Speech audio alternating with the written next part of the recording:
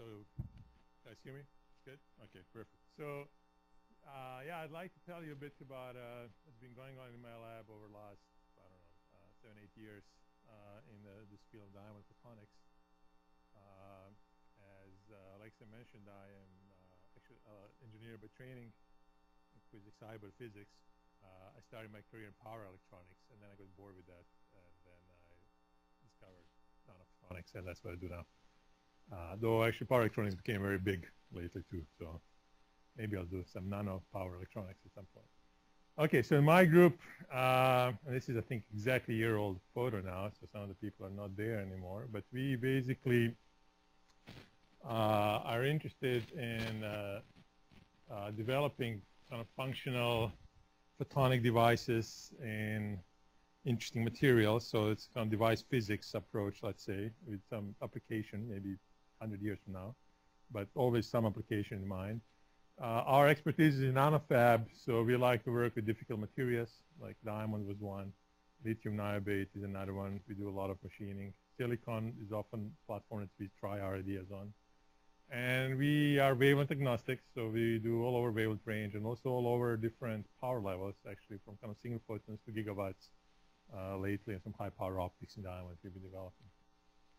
There's just some of the examples of stuff that I won't talk a whole lot about today, but we do quite a bit of nonlinear photonics these days. If you're in photonics, you are sure to do some method materials, just like if you do transport, you do graphene and stuff like that. So we do some method materials. Actually, now these days combining some method materials with quantum photonics as well. We do quite a bit of work in mid-infrared photonics, more in passive photonics these days, building frequency comms, for example, for gas spectroscopy applications. But today I'd like to tell you mostly about our diamond work. And I'd like to start with this slide that summarizes many nice properties of diamond. It's essentially super material, hero material, if you will. It's has the best thermal conductivity, excellent mechanical properties, chemically inert, biocompatible, wide band gap material, so we can potentially put a lot of current through it. This is power electronics.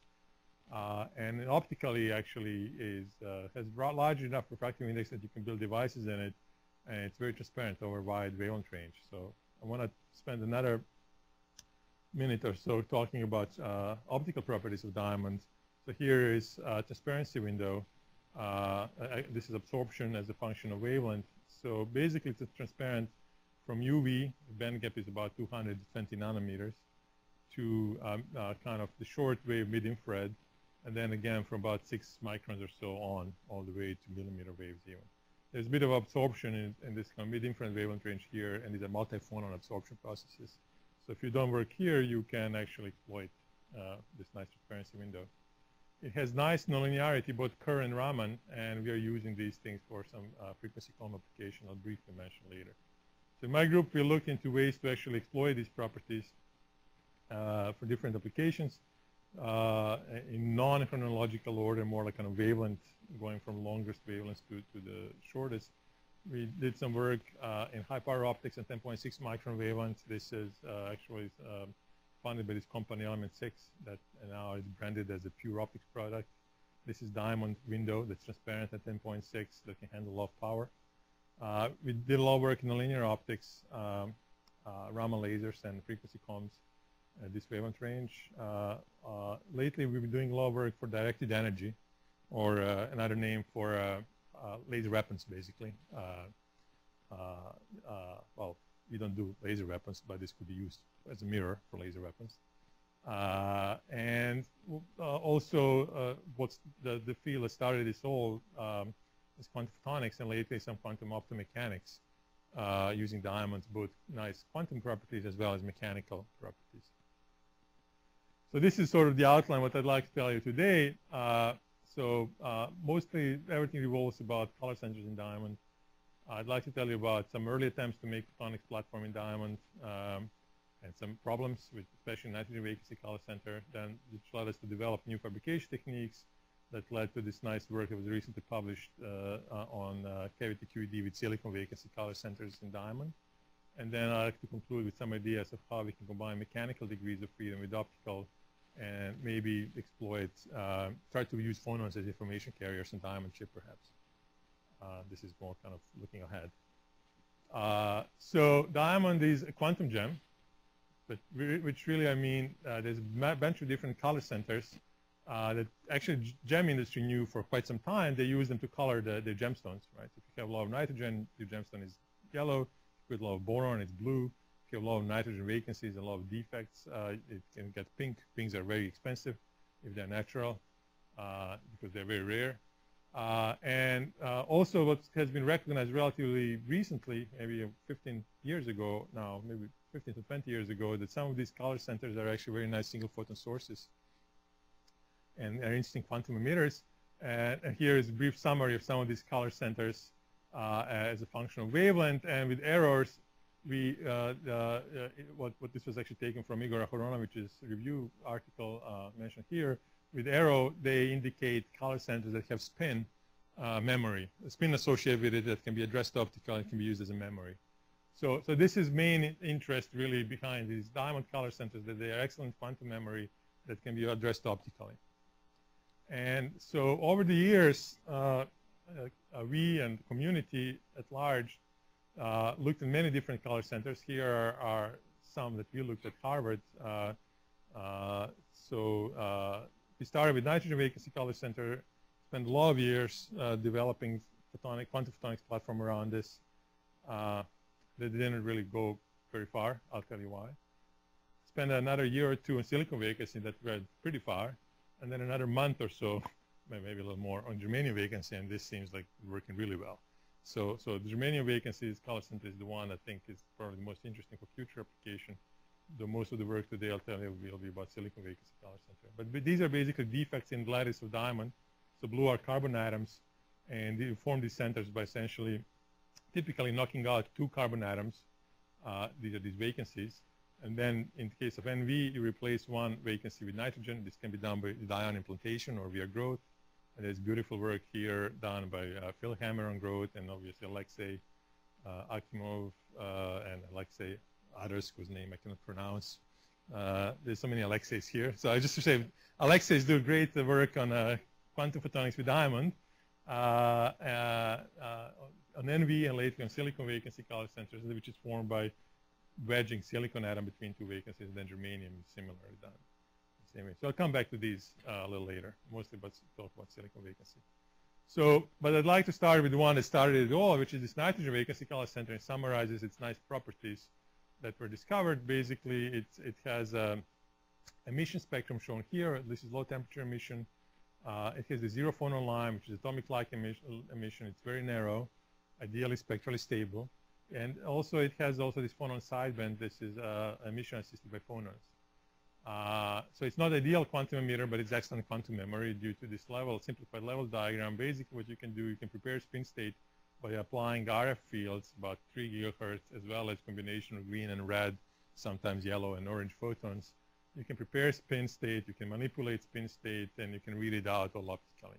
This is really nice if you want to do, let's say, quantum communication type application, or magnetic field or magnetic field sensing, if you want to build quantum sensors. And there's a lot of work here around these things where once you prepare spin state, it gets affected by magnetic field locally, and you can do measurement on this weak magnetic field.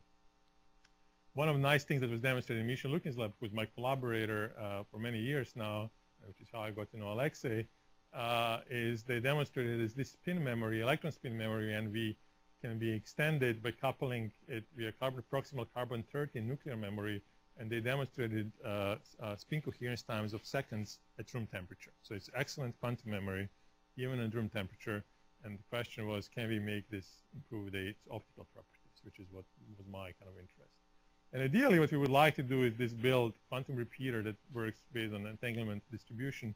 So we would like to have some, or maybe I'll show this figure first. This is actually a demonstration of one link between 2 distance diamonds that was recently demonstrated at Delft in Ron Hansen's lab.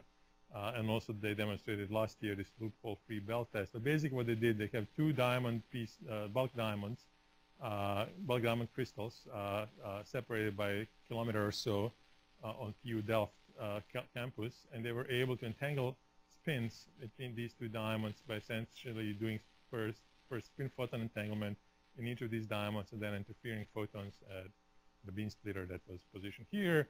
And then they were able to essentially entangle spin here and spin there. And now the idea is if I repeat this picture, you know, cascaded, I can be entangling these two guys and then these two guys and then do some measurements here, entangle these two guys. And if I can store quantum information long enough in each of these nodes, I can actually distribute this entanglement over a very long distance and use it as a resource for secure communication. So this is the idea. This is, you know, just mirror image of this thing. Nobody has done this yet, but this is what we would like to do. And there are quite a few problems with this thing, which we wanted to address. So first of all, NV center has very weak emission into zero phonon line. Only 5% of emission goes into this spectrally pure line. Everything else, 95% of the time, you emit photons that are useless. So this is not very good.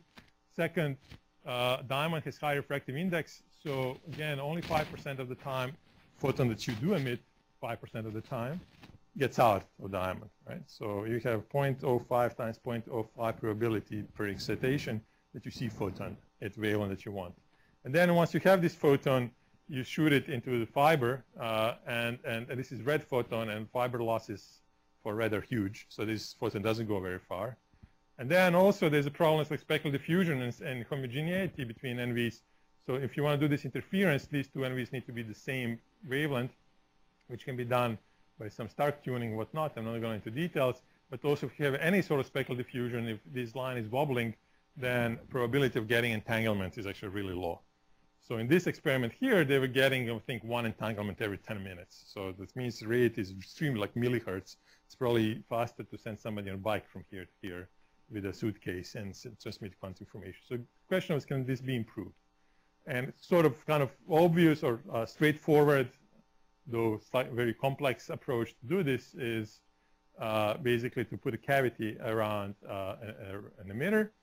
People have done this with the atoms, with quantum dots, whatnot. So if I have an optical resonator that I tune to this zero phonon line, and if I have very high quality factor, very small resonator, then I can enhance this emission by manifold. And potentially, I can hope to get that 99% of the time I get photon at this wavelength as opposed to anywhere else. So basically, we need very good cavities that are very small. Also, once I emit photon into cavity, I can easily collect that photon by coupling cavity to the waveguide, which is something the photonics community that I belong to know how to do well. And also, if I make all of this in nonlinear material, and by the way, diamond has nice chi-3 nonlinearity, I can maybe do four-way mixing process and take this red photon to telecom, everything in the same chip potentially. So our big picture, our big goal is to build diamond platform that consists of diamond resonators with color centers coupled to diamond waveguides, having some maybe superconducting diamond detectors in the end, and do all of this realize quantum node for quantum repeater all in diamond. This is kind of big picture. It's there are other ways how we can simplify this a bit, but this is what we would like to do down the road and make it also very efficient. Okay, so the cavity that my group has spent a lot of time playing with is this so-called photonic crystal nanobeam cavity. It's essentially a Fabry-Perot resonator. So if you do any sort of free space optics, or if you know what optical mirror is, then the way you can make simple cavities, you put two mirrors back to back, and here I'm showing two dielectric mirrors, and you just form the cavity in between. So we do the same thing on chip. Is to have this variation of refractive index contrast. We basically have a piece of diamond. We would like to have a piece of diamond with holes in it. So diamond is high refractive index 2.4. Hole is low refractive index of 1, of air. And this makes this mirror. You have two mirrors, one left, one right. In between you have cavity. You put your mirror, and sort of you're done. And in my group, we've done a lot of work before we started looking into diamond, making all kinds of cavities in all kinds of materials. Here is an example of silicon photonic crystal cavity. This chirped mirror. If you're a laser guy, this reminds you maybe of a chirped DFB laser, except the index contrast here is very strong, so it's more of this kind of photonic crystal regime.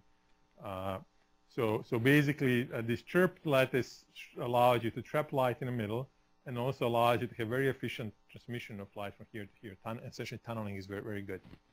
So we wanted to do this all in diamond, but here was the problem, or to make these devices for nanophotonics, what you need to have index contrast. You typically rely on high index material on top of low index material to confine light vertically, and then you drill holes in this high index material to make lateral confinement, and that's your resonator.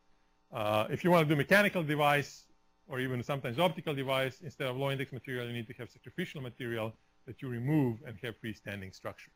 The problem with diamond is this high quality diamond substrate come only in bulk form. You can have thin film of diamond deposited on anything else, but then you get polycrystalline structures, and that's not very good for what we want to do. It's good for NEMS application. People have done this, but for quantum photonics, it's not good due to losses, scattering losses, sometimes emission on sp2 bonds and whatnot. So, so basically, we're stuck with these bulk diamond crystals, single crystals that are grown by, for us, company Element 6 grows them. They're very pure, but how do we make devices out of them? So we've developed a few platforms to do that, and here is a kind of second one that we developed, and it's very brute force approach that's we call thin diamond film photonics, or diamond thin film, diamond thinning. We start with about 20 to 30 micron thick piece of diamond.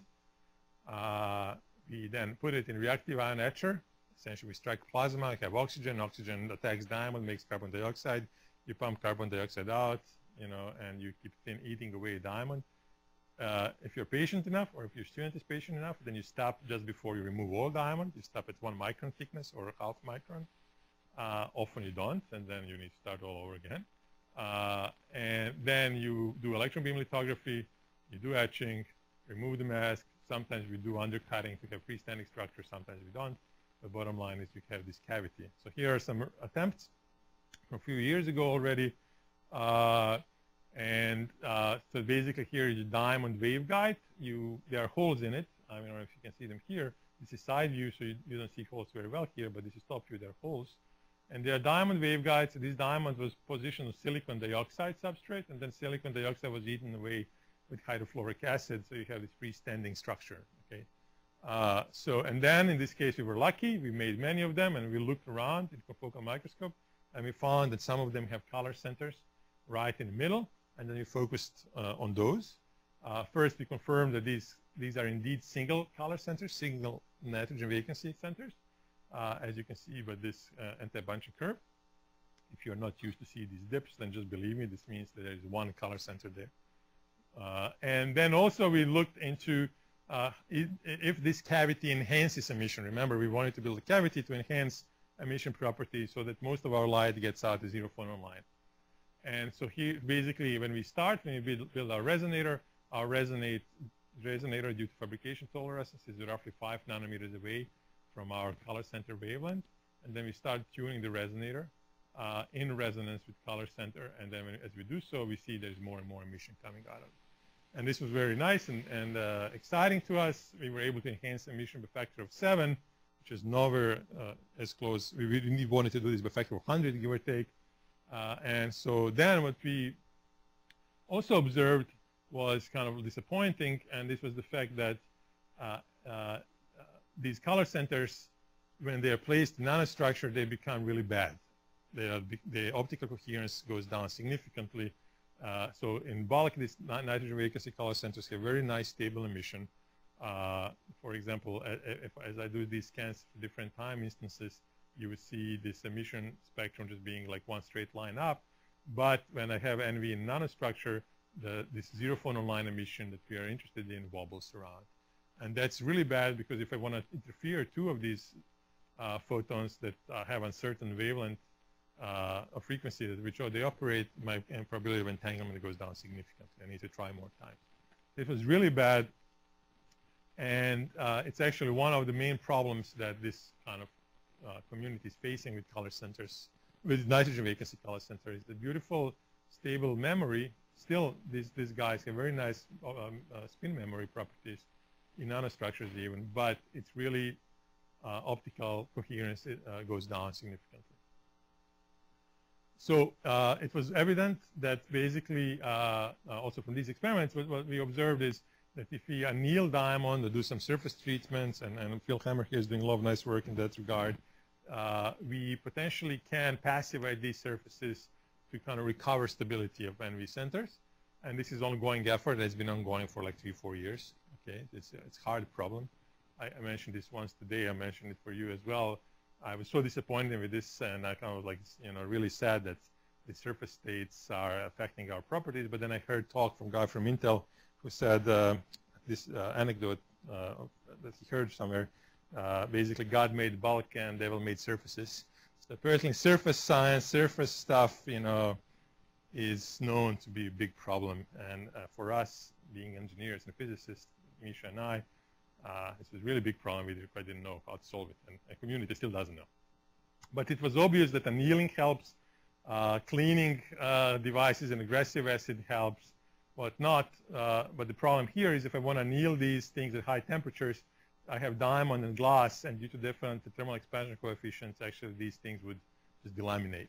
Okay, they were not bonded strongly enough. So it was clear that we need better fabrication technique that would be compatible with these annealing and aggressive cleaning protocols, so we can, if we have any hope of kind of recovering nice NV properties. Still work in progress. Before I show you some techniques that we developed to alternative fabrication techniques that we developed, I want to show you this success of this thin film technology that we developed. This is in non-quantum realm now. Basically, after a few years of perfecting thinning diamond, we're at the point where we can make really kind of integrated networks in diamond.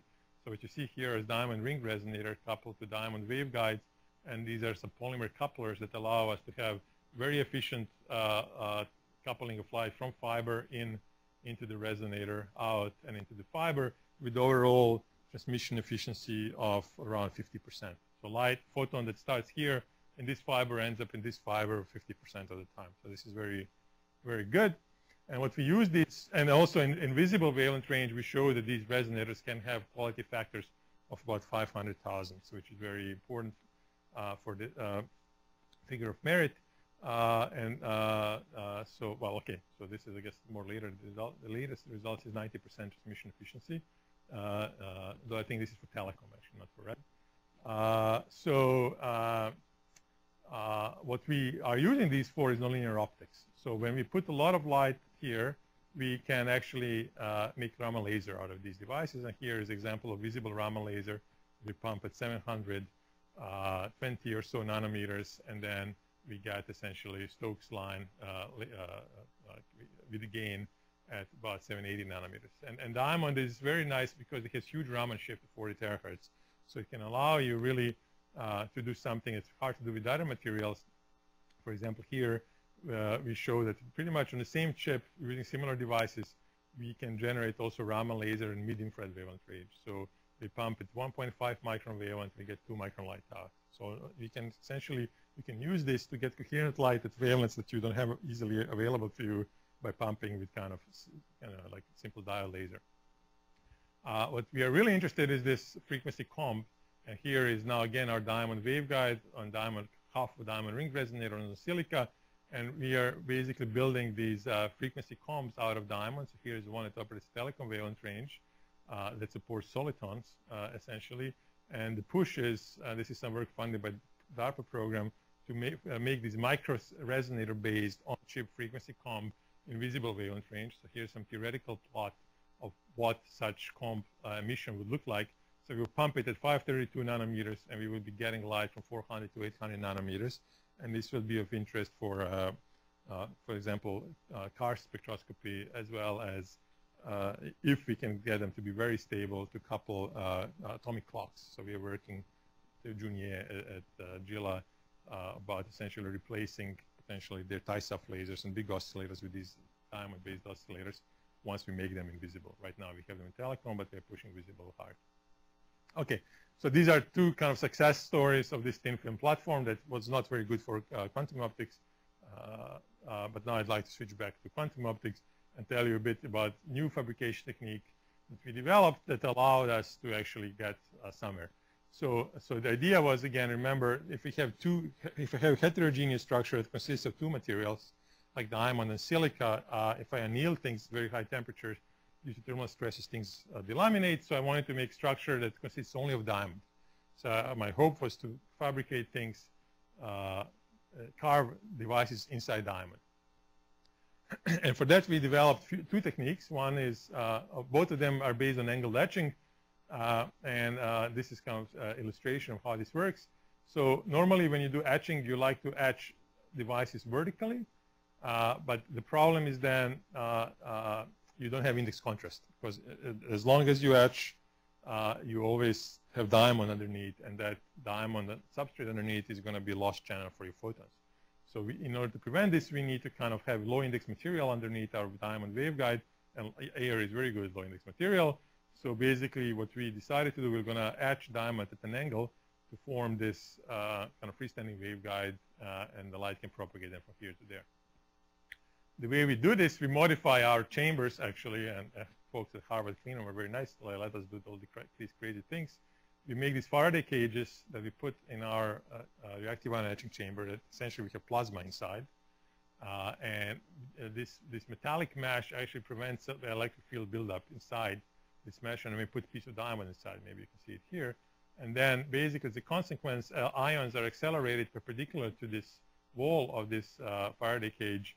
And then once they inside the Faraday cage, they essentially just follow the same trajectory and attack a diamond that is here at an angle. So these lines here are the ionic trajectories of ions.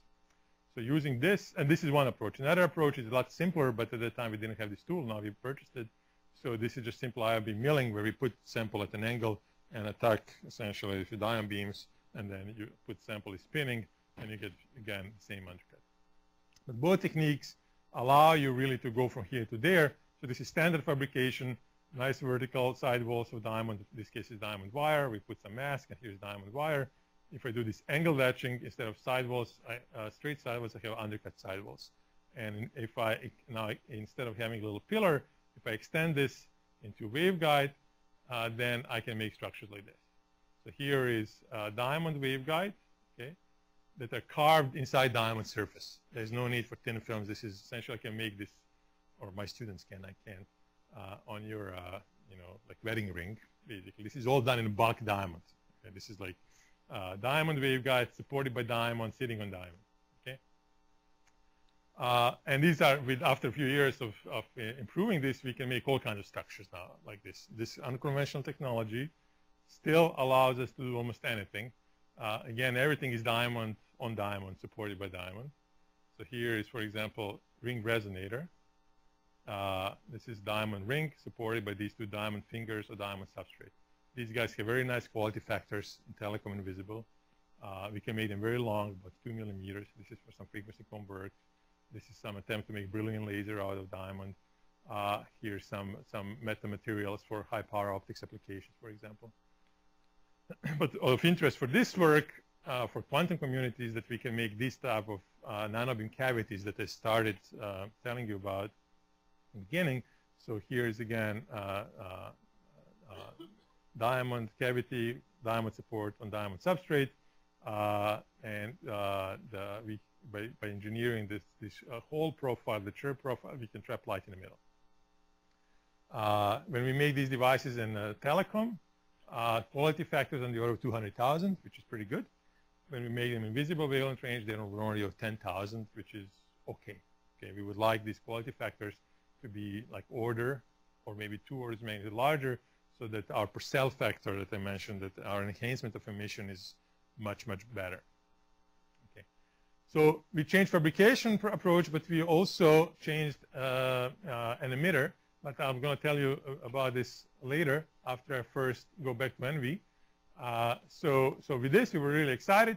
We started now incorporating these angled edge devices with NV centers that were implanted, and this was actually work that was done primarily in Michel Lukin's lab on these devices that we fabricated. And they were able to observe that, okay, in these devices, even in our nanobeam cavities, we can have NV lines, zero phonon lines on the order of gigahertz. This is much broader than natural zero phonon line, but it's also about 100 times better than from what we had before. Okay, we had these lines wobbling all over the place. And in some cases, we even had these lines to be in nano devices very narrow. Okay, but still, even now, these structures allow us to do annealing at high temperature, very aggressive cleaning, surface termination, whatnot. Still, the community has not figured out these issues with surfaces, and the NVs inside even these nanostructures are suffering from specular diffusion, sometimes even blinking. So there's still a lot of work to be done there. For us, we also started looking at that time at other color centers, and especially silicon vacancy color center, which is more robust quantum emitter, it turned out. And so I just give a brief intro to silicon vacancy color center. I know that there's a lot of people here looking into that as well. So basically, it's now a silicon atom that's sandwiched between two missing carbon atoms, between two vacancies. And due to this symmetry, there's no permanent electric dipole. Unlike in NV, we have a nitrogen vacancy, so there is no symmetry in the structure. There is permanent electric dipole. And because of the lack of this permanent electric dipole, as shown here, silicon vacancy turns out to be a lot less sensitive to electric fields, and therefore a lot less sensitive to electric field fluctuations, which could be caused by some unpaired dangling bonds on the surfaces, surface state fluctuations, whatnot. This is kind of simplified level diagram. There is 4 lines. There's 4 peaks in emission that you can see. Zero phonon line is much stronger than in case of NV, which is another nice thing. What's not so nice is that its quantum yield is not 100%. There's significant non-radiative component, but still, as an emitter, it's much brighter than NV, for example. The big problem with silicon vacancy is that its spin coherence time is significantly lower, roughly 2 to 3 orders of magnitude, even more than the nitrogen vacancy color center. But I'll mention this a little later, and as well as some ideas how to improve that. So now what we did, and this is work that we've done in collaboration with Misha Lukin and also a group at Sandia National Labs, who helped us with focused ion beam implantation.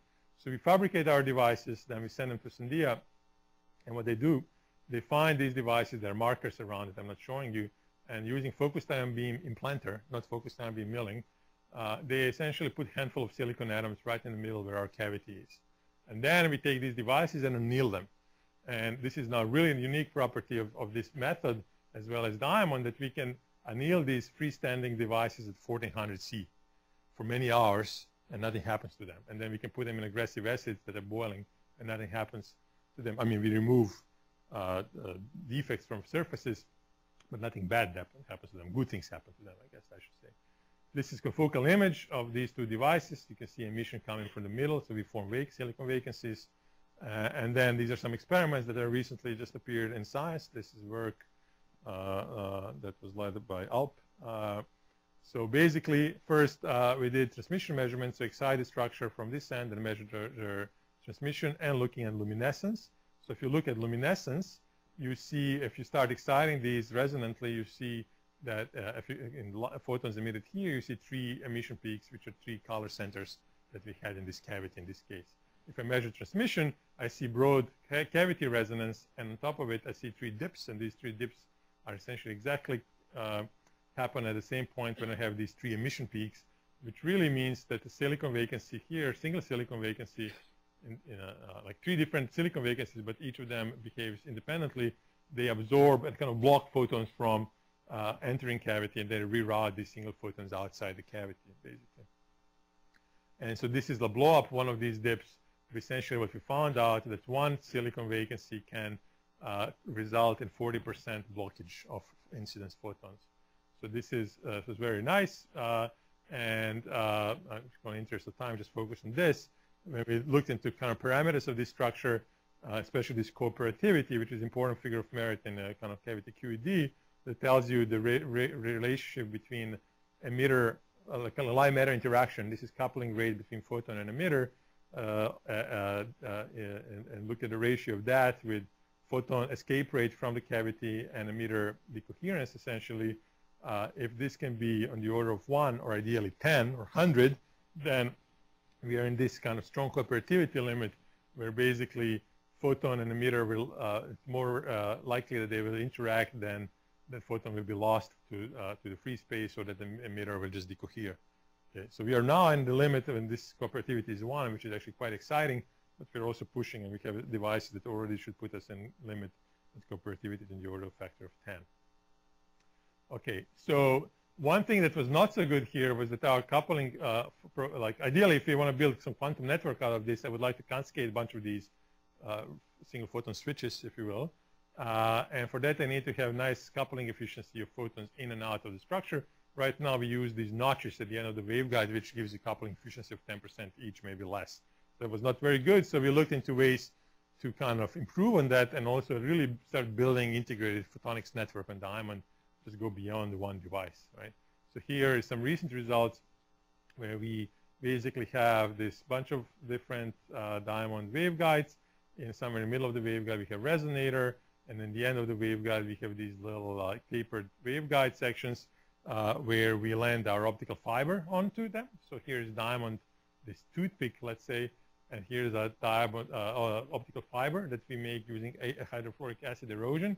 And when you touch properly, you can get transmission efficiency from light from fiber to the waveguide to be on the order of 99 and above % theoretically, experimentally in telecom wavelength range, 98%, and visible wavelength range at the moment about 90%.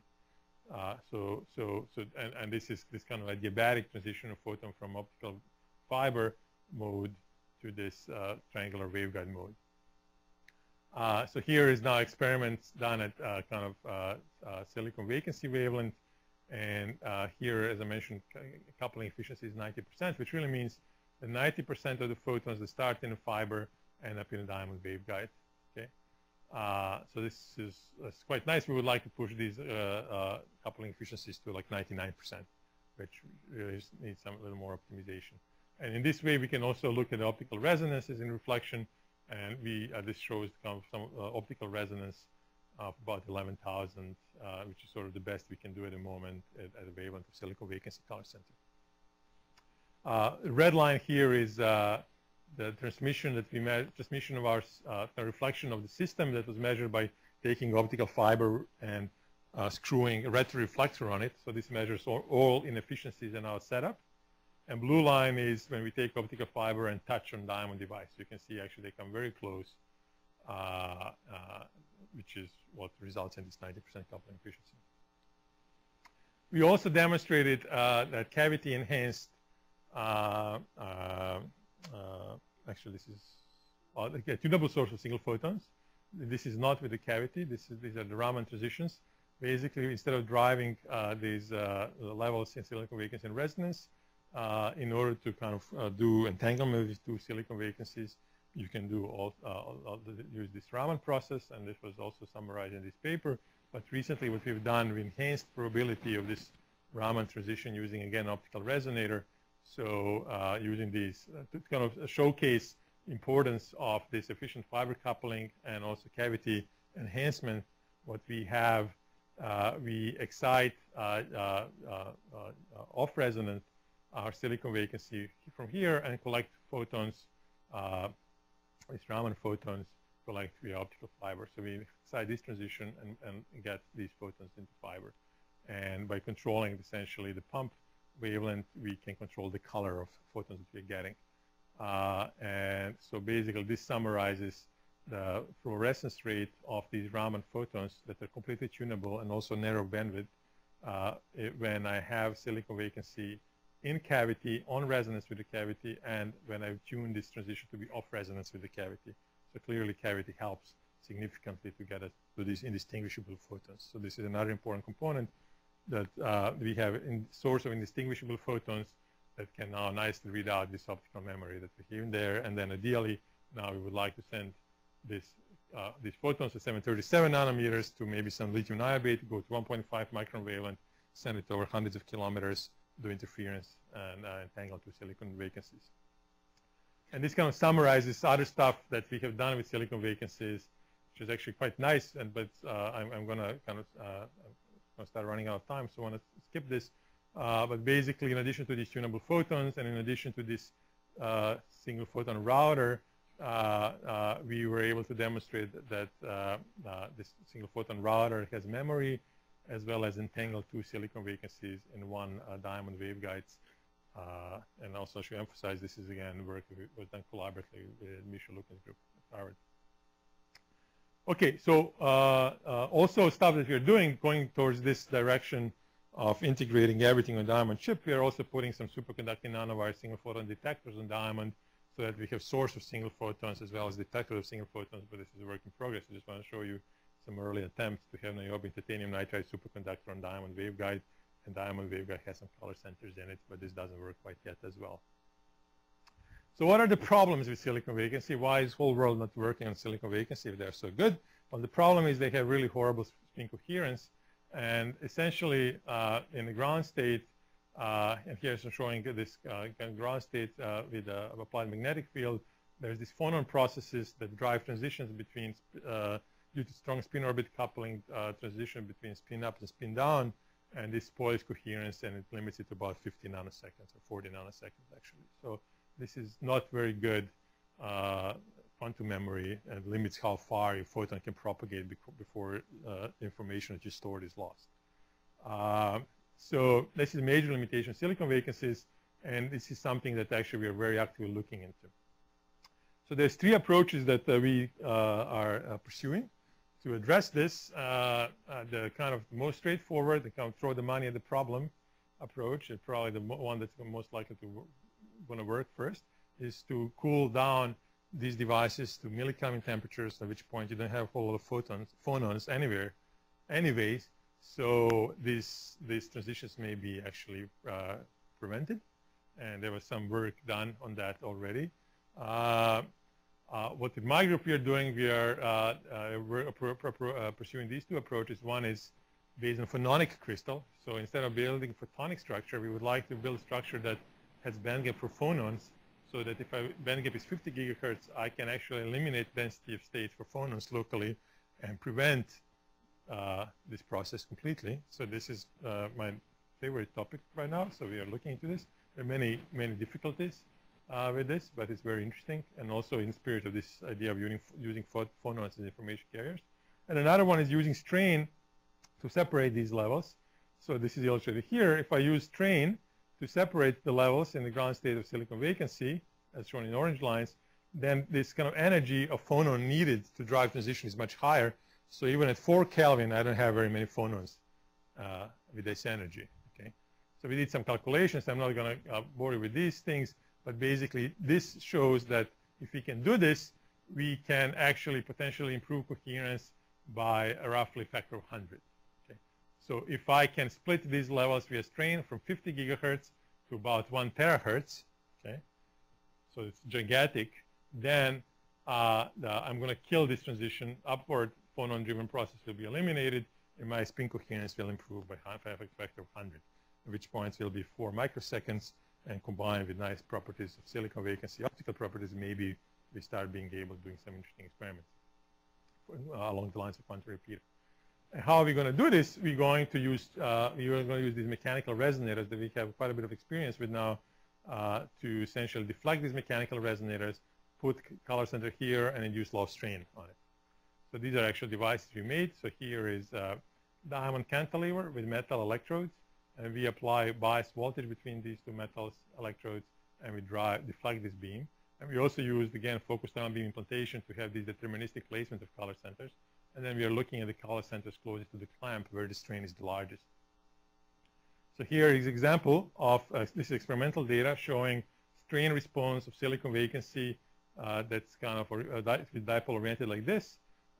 We see that originally, if I don't apply any voltage, these 4 lines, that is the 4 transitions of silicon vacancy, they actually split quite a bit when I apply about 300 volts. Okay, so this is all done in the cryostat, also by applying magnetic field on it. Okay, so this is very nice, and here is kind of summarized in this plot. This is wavelength experimental data showing wavelength as a function of applied voltage.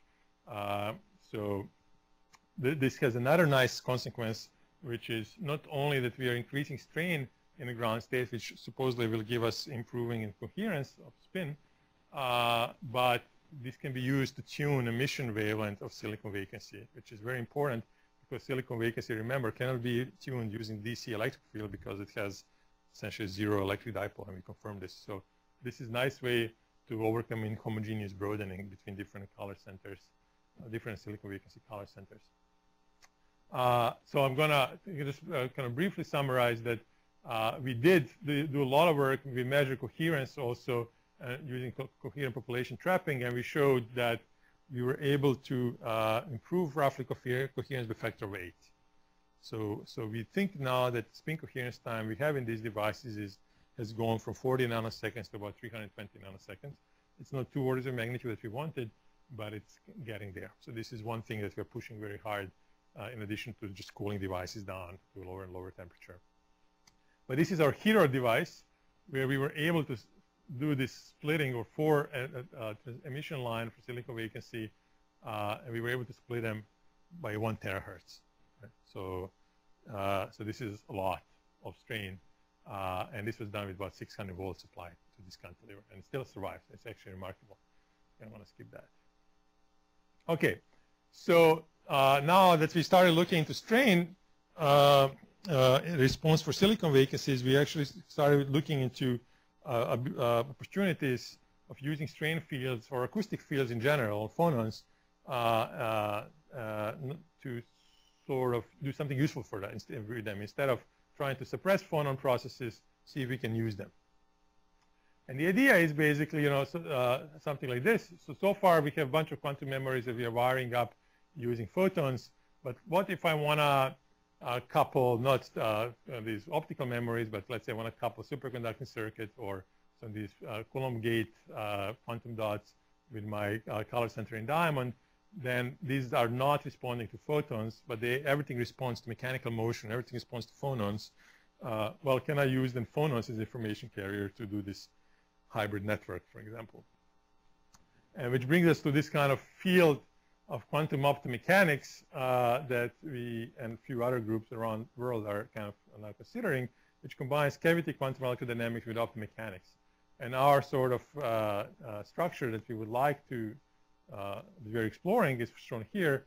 So we have our optical cavity that now, by the way, if we put a lot of photons in it, it can start breathing due to radiation pressure.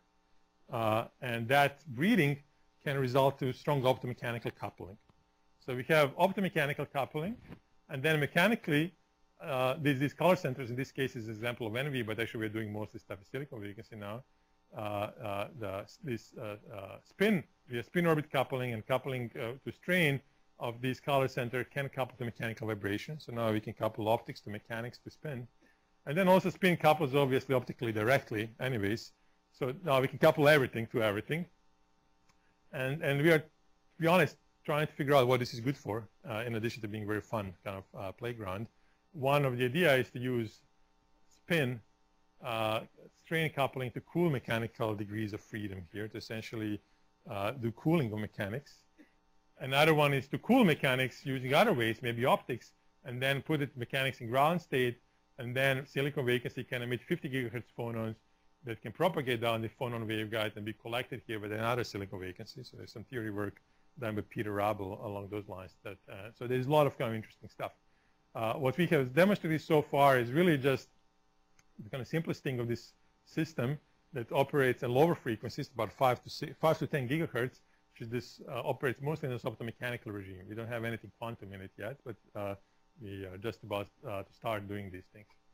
So I'm going to share with you in the next few minutes just a few slides on this diamond optomechanics, which follows some of the nice work done by Oscar Painter and Amir Safavi-Naini on silicon optomechanical crystals, which, to be honest, also is not clear to me what they're really good for other than for precision measurements.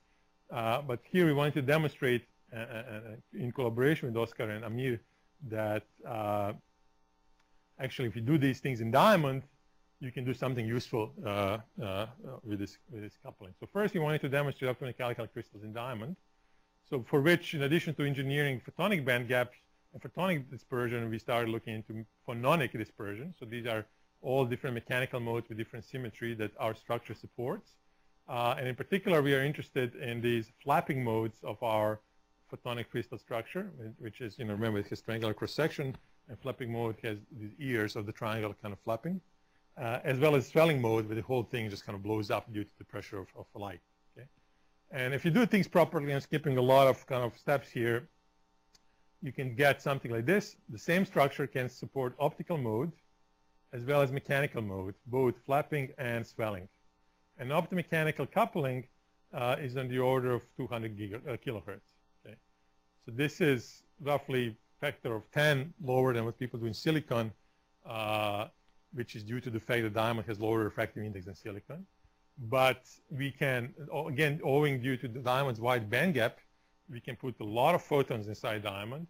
So essentially drive this multi-photon optomechanical cooperativity now up, despite having very low intrinsic optomechanical coupling rate.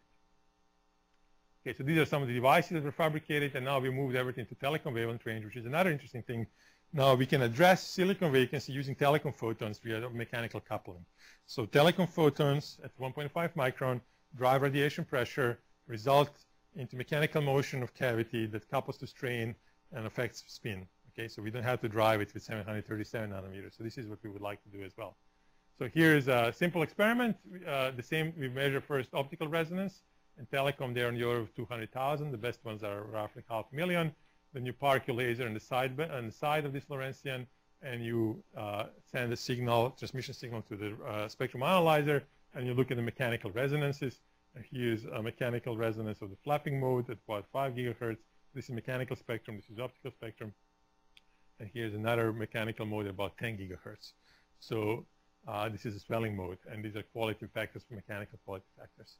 Now, what we want to do, we want to see if we can drive these mechanics with light, okay, as well as we can cool mechanics using light. So essentially quench mechanical motion or enhance mechanical motion, amplify motion or damp motion. So here we were looking at mechanical line width, which is line width of mechanical resonance, as a function of the tuning for particular pump power. And you can see here, if we are on this side of optical resonance, as shown in blue, mechanical line width goes up. So we are broadening the mechanical line, which means we are essentially using damping in the mechanical motion. We are making quieter and quieter. If I excite the structure on this side of the optical resonance, I am essentially making mechanical line width very small, which means I'm essentially causing it to oscillate. So I'm adding gain to the structure. So this is oscillation part. So this is summarized here. So basically, this is now the same mechanical line width as a function of number of photons that we put in.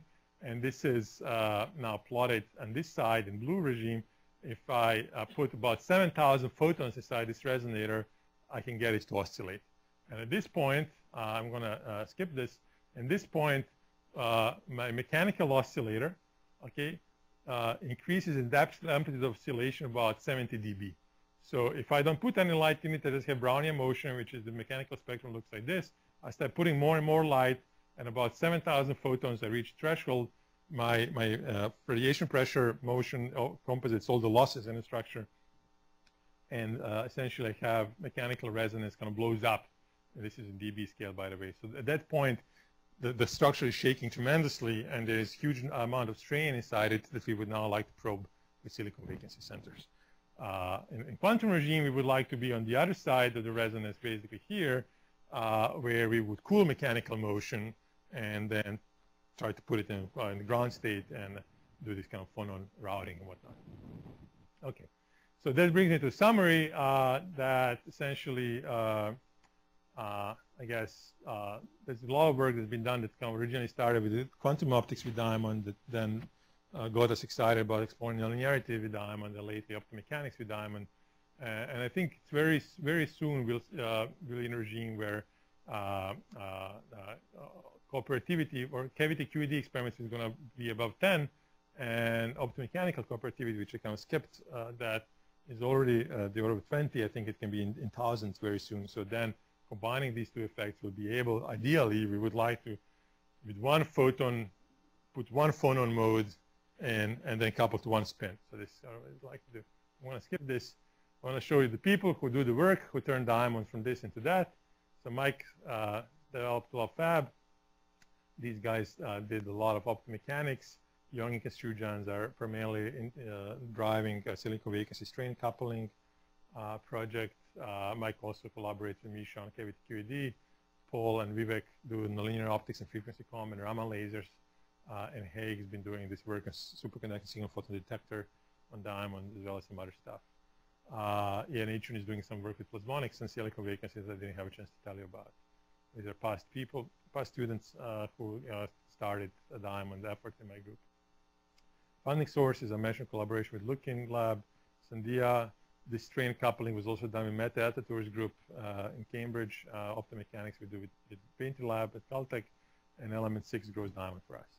And with that, I hope that I convinced you that, as Alexei suggested, that diamond is not only girls' best friend, but also engineers' best friend as well. Okay, so thanks for your attention.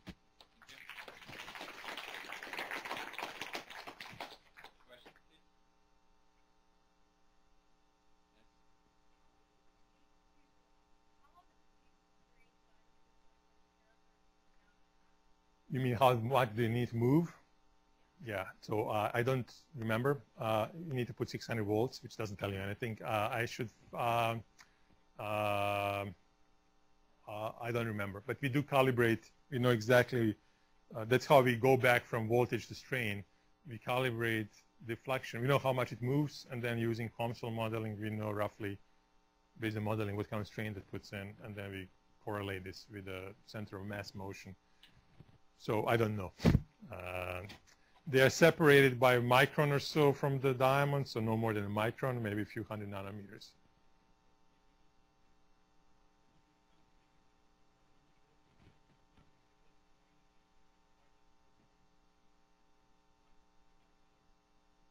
You mean the whole idea of the cavity? Right, so it's not that we are positive or we really enhance emission this particular wavelength. Right, this is kind of the idea behind Purcell enhancement in general. You can, because the rate of the emission is basically the rate into zero phonon line plus the rate to phonon sideband.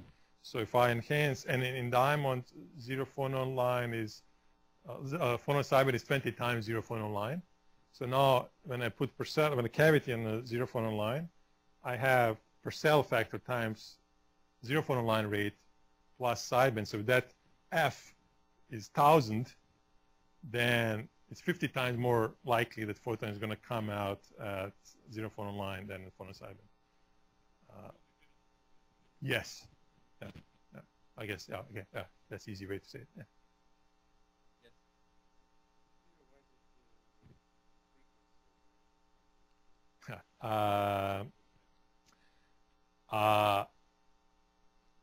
Not really. I mean, there's I think it's charge fluctuations induced. I think we notice it's a lot very, particularly on etched sidewalls. Like it's less sensitive when it's just surface, for example. When I have these etched sidewalls, it's more sensitive. So it kind of makes us think that there's a lot of implanted stuff. When you do etching, you also implant stuff. So we implant oxygen maybe. In fact, we discovered a new color center like this a few years ago, oxygen related. We tried now to remove this damaged layer by annealing and aggressive acid etching, as well as the oxidation of diamond. So we remove 5–10 nanometers of that diamond and still doesn't improve. Yeah, I mean, this is communities puzzle. I don't know, do you have your version of it's been very unpleasant for many years. So we thought, so it's Brownian motion, it's mechanical, you mean? Something? No. No. What is the, I see, you're saying if we can measure statistics of the motion, maybe that, this is a very good point. I don't think anybody did that, to be honest. Yeah, right. I don't think it's interesting. Yeah. To be honest, I don't do anything with the NV anymore because it's like I have nightmares now. So we just switched to the other color center.